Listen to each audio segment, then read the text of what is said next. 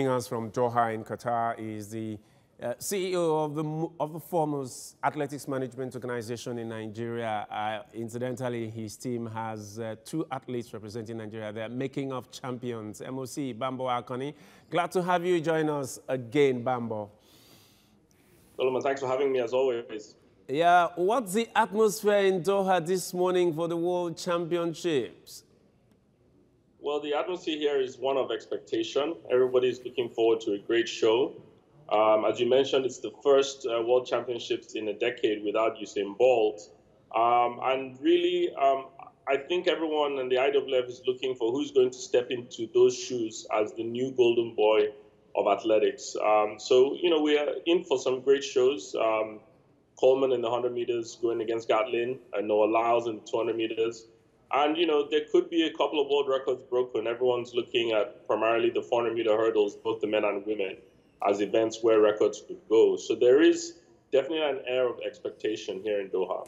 Now, athletics is the focal point of the Olympics. Why is this championship this important when in the Olympics it's the real deal? Why? Well, these championships are obviously World Athletics Championships happening every 2 years. So it's obviously very, very important. It is the World Cup for athletics. It is the biennial showpiece where all the athletes in the world get to converge every 2 years to find out who is the best. Obviously, the Olympics is the pinnacle in terms of global importance and viewership. But, there's nothing really after the Olympics and the World Cup in terms of viewership. It's the IWF World Championships. Now, for the first time in many years without Usain Bolt, who do you tip to step out of his shadow and into his shoes? Christian Coleman, Divine Ududuru, Justin Gatlin, or Noah Lyles? Or any of the guys, any of the 20 guys in the top 10, any of the guys who have run top 10 this year?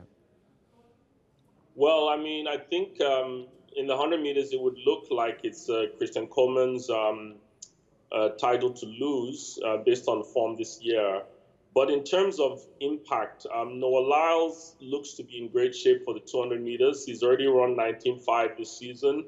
And he's talking about breaking Usain Bolt's records. Do I think he'll get the 200-meter world record in this championship?